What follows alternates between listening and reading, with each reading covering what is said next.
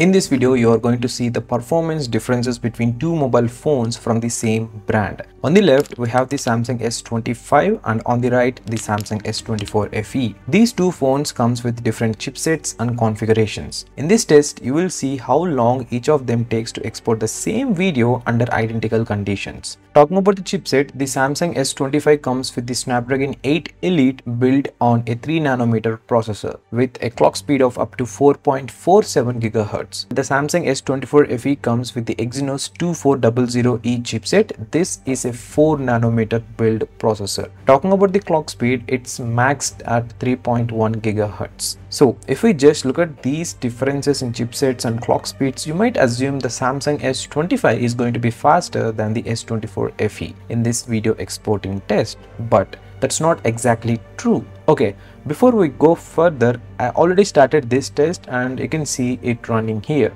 The file size is 4.67 GB and I'm using Adobe Rush software on both devices. This is a single track video file. If you are someone who applies a lot of transitions and effects, then these times won't really matter much for you. This test is more useful for those who keep their edits raw, mainly cutting out dead spaces from clips. By the way, the video I'm exporting is a 4K file that I recorded on my Sony A6700 camera at 8-bit. You can also notice the timer at the bottom. Don't worry, I'll tell you the exact export times for both phones. Now let's quickly look at the configurations of these devices. The S25 I'm using here has 256 GB of internal storage and 12 GB of RAM. On the other hand, the S24 FE comes with 128 GB of storage and 8 GB of RAM. I have already uploaded a lot of dedicated videos on both of these phones. You can check them out later for a better understanding. There are many factors that affect export times like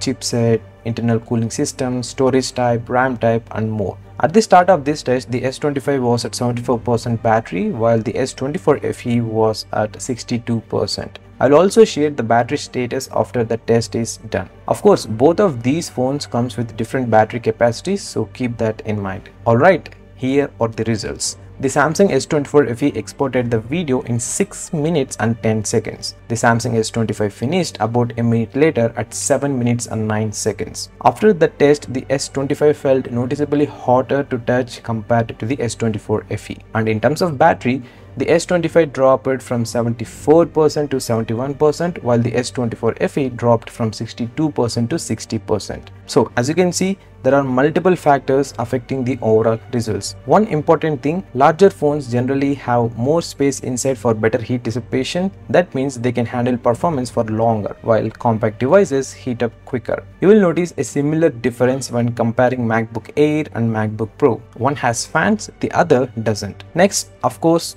is the chipset difference. But anyway, if you ask me which of these two is better for video editing, I'd actually pick the S24 FE. Not just because of the export timing, but also because of the larger screen, which makes editing videos much more comfortable. Let me know in the comments what do you think about this test. Which one would you prefer? And remember, I'm not degrading either of these phones. This was just a fun little experiment I did to compare both devices. Also, always consider the price difference between making any judgment. That's it for this video. See you again in the next video. Subscribe if you haven't already. Thanks for watching and take care.